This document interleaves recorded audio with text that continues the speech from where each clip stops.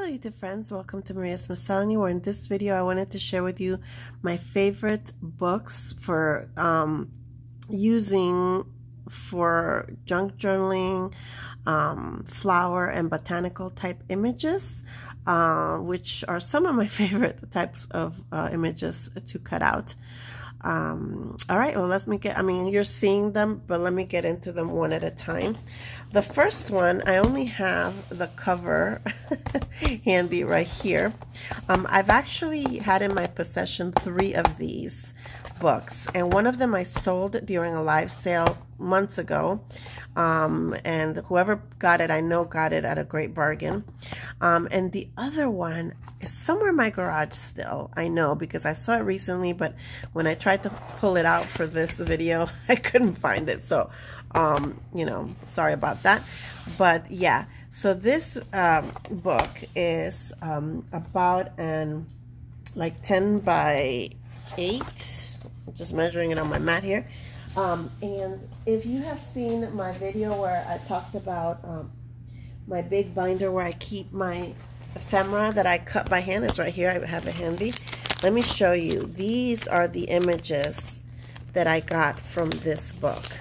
And I ended up just, like I said, gutting the whole thing because I had so much fun cutting out these images. Some of them are roughly cut. Others I fussy cut a little bit better. As you can see, there's really big images. There's smaller images. There's a few black and white. Mostly are colorful. And there are also some photos, but most of them are drawn. And what I decided to do after the book had just very few pages in it, I went ahead and just took the rest of the pages off and just cut them up into, you know, rough squares of the images, which I can always go in and fussy cut when I'm going to use them. It does have a lot of large images, which, you know, for some junk journals may not really be ideal, but they are so beautiful. And I think that it has enough different size images. See, here's a little one. I was looking to pull out a little one. That it was definitely worth, oh, that came from a different book. Definitely worth sharing with you. And let me put this back. Okay, so there's that book. Aren't these pretty? It's just gorgeous, gorgeous, gorgeous images. I had so much fun going through this book. So if ever I found it out in the thrift store again, I would definitely pick it up, and I would pay more. I mean, any of these books I probably paid less than $1 for, maybe $2 at the most, just because that's the way I am. I know myself. But now that I have, you know, used it, enjoyed it, cut out images out of it and stuff, I know that say I were to run out of images, which I don't think is going to happen anytime soon, I would definitely pick this book up again and pay, you know, more for it than I originally did. So that's Reader's Digest Success with the Houseplants, and there are several editions, of course. I tore out the copyright page now, so I don't know which edition this is, but even the cover is gorgeous. So I did keep the cover because I'm thinking this is going to be a glue book eventually for me. Okay. The next one I'm going to share with you, I have not cut into at all. It's Ortho's Complete Guide to Successful Gardening. And again, gorgeous cover. This one is bigger. It is 11.5 by 8.5, you know, the size. But wait till I show you, sorry for bumping you there, some of the images in this book. And this one is, let me get the copyright on this one. Look how pretty. That right there could be cut out, you know. This one is from 1983. So as you see the contents, you see these little images here. Each chapter has these big, let me go to color and design, which is the first one. See, has that image in there, and they're different pieces of art. So these are not photographs. So that alone gives you, let's see how many chapters there are, 15 gorgeous full-size images. Actually more than that, because there's some others spread throughout the book.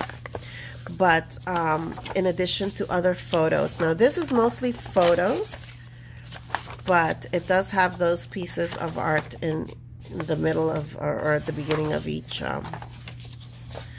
what do you call it, chapter. Look how pretty that little black and white drawing there. But I mean, look at this. It just has gorgeous, gorgeous photos in here. Look at that. It's got a little, it's almost like a little vignette type photo or drawing. So yeah, tons of goodies in this book. So it is, how many pages? Well, this is like paper pages, which are even good because of the quality of the paper. I mean, this would be good just for gluing on or for collage or whatever. Look at this little piece right here. So it's got 376 pages before you get into the charts that is just paper. And these are nice, thick quality pages. Little bird there. So anyway, yeah, this, again, this I have not cut into this book yet, but it definitely has a lot of potential. Look at these little images. That is so cute. And then of course the big full page images make great pocket, I mean envelopes and all kinds of stuff. Look how pretty. Okay, so that's Ortho's Complete Guide to Successful Gardening. Okay, and last but not least, actually I'm telling you, the three of them I love equally. This nice book is about 10.5 inches square, but look how gorgeous this, I think it looks like watercolor, this cover. I mean, look at that. Yeah, this is gonna have to be a glue book as well because it is just so beautiful, the cover, and the images inside are just as beautiful. I have already cut pages out of here, images, look at this. I have cut images out of here. I have shared images out of here in Happy Mail and swaps and stuff, and I still have tons of pages left in this book.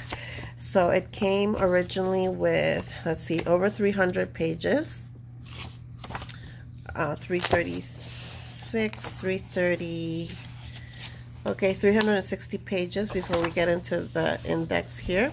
And look at this. I mean, that's a beautiful envelope right there. Actually, I'm gonna go ahead and take it out because I like it, and I've already cut into this book. But yeah, I don't want to break it because it's glued in. Okay, okay, I didn't tear into the color one very much. Okay, so anyway, yeah, these books are awesome. So like I said, even though I originally only probably paid about $1 for each of these, if I were to find them out there in the thrifty wild, or if I were to run out of images, like when's that gonna happen? I would definitely pay up for these. Okay, these two are Reader's Digest, Guide to Creative Gardening, Success with Houseplants, and Ortho's Complete Guide to Successful Gardening. So I just thought I would share that with you. I hope you enjoyed it. Let me know, which books have you fallen in love with that you would definitely buy again and again. I know Edith Holden is one that out there that's very popular, that junk journalers love to pick up. But I thought I'd give you some other alternatives of these books that I absolutely love. All right. Well, thank you so much for watching. I hope you enjoyed it, and I hope you have a very blessed day. Bye-bye.